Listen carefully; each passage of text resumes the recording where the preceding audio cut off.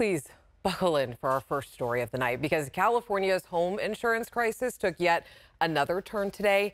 The State Department of Insurance told insurance companies doing business in the state that if the FAIR Plan, which is the state's insurer of last resort, runs out of money paying out claims due to a disaster, then insurance companies and those they insure could be on the hook to help pay out those FAIR Plan claims. So take a look.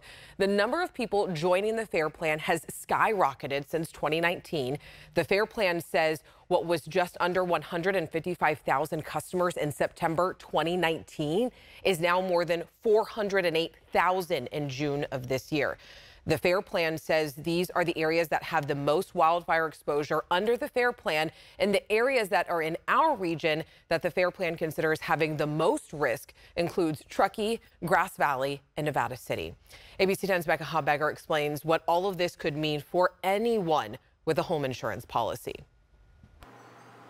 The historic Nevada County gold mining town of Washington, nestled in the Tahoe National Forest, is among the areas hardest hit by the insurance crisis of affordability and availability. My homeowners, including liability, used to be like $1,300, and sure, it's going to go up. But I think now just my FAIR Plan is close to $5,000 for my house.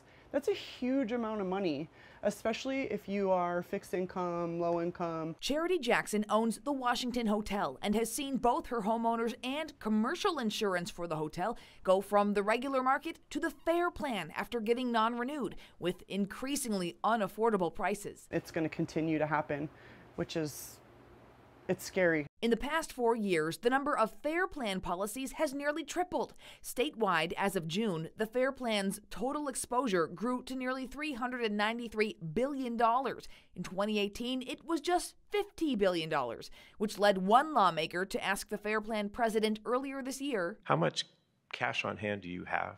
Surplus is about $200 million. Cash on hand is somewhere in the neighborhood of $700 million. So a tiny percentage of what your exposure is. At a hearing held by the California Assembly Insurance Committee back in March, FAIR Plan President Victoria Roach said the FAIR Plan had purchased about $2.5 billion in reinsurance, essentially insurance for insurers, and why that's still not enough. If you look at the Paradise Fire that happened, and you look at about 45 miles south of that area, if that burned today, that same fire footprint, that fire map that happened in Paradise, if that burned today about 45 miles from there, we would have over $6 billion in losses. Flash forward to now. The California Department of Insurance, which regulates how much a company can charge customers, says if the FAIR Plan can't pay its claims, it can ask for that money from insurance companies doing business in California, which can then, with the permission of the Department of Insurance, turn around and recoup some or all of those costs from their policyholders. The bad side is that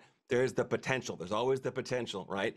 The good side is now we know if you're with the FAIR Plan, you do not have to worry about your claim being paid because there's all of this money that's going to come into it first. Insurance expert Carl Sussman says the Department of Insurance is working on solutions to the insurance crisis it plans on having in place by the end of the year, with the hope of stabilizing the market, bringing more companies back to the state, and taking some of the burden off the FAIR Plan. And we know with all of these guidelines coming out that the carriers, when they re-enter the market, FAIR Plan business will be the first business they start taking. He hopes to see change sometime next year, while homeowners remain in an unstable insurance market for now. I mean, this is like people can't afford to live.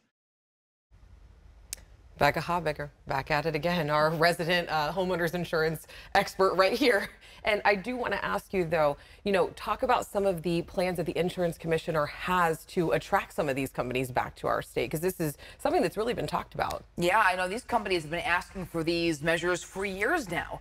One, for example, would allow companies to use forward-looking so-called catastrophe modeling when applying for rate increases. Essentially, a computer algorithm that would allow them to better predict and price where wildfire risk is highest.